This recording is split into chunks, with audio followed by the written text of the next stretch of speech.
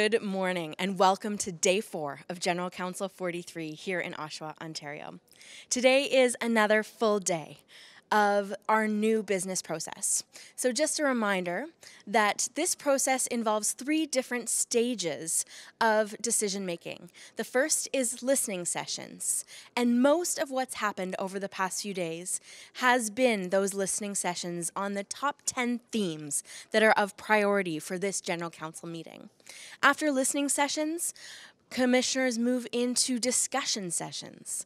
From these discussion sessions, the notes are compiled by the facilitation team and then brought forward to the court for decision-making sessions, the third stage of this new process.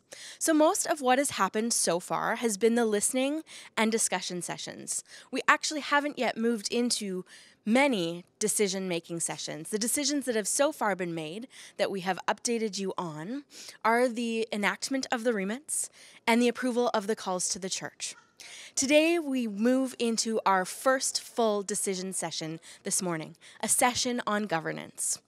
Alan Buckingham, chair of the business committee, has just informed the court about how things have been going so far with the new process and encouraged continual openness, flexibility, and just a willingness to participate. Acknowledge that perhaps things haven't gone exactly as they would have hoped, but the business team is making all efforts to create a fluid new structure that helps us have fruitful discussion and make faithful decisions.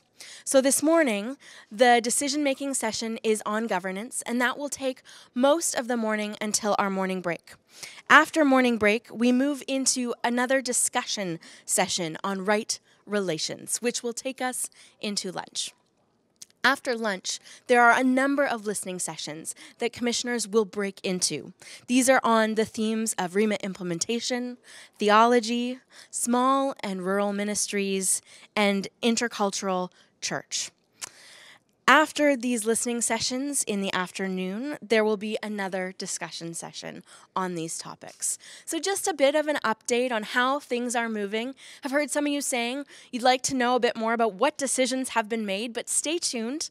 We continue to work through this new process and to just be open to the Spirit's moving as we see what the church is up to. And we'll move into some more decisions as the days go on. This evening, we have a sunset ceremony and a Celtic call, and these are conference gatherings. This is a chance to mark the end of our presbyteries and conferences, of our church governance, as we move into the new structure after this meeting. So there is a lot happening today. It's a full day. We'll be joining you throughout the day with interviews and updates, and look forward to seeing you later.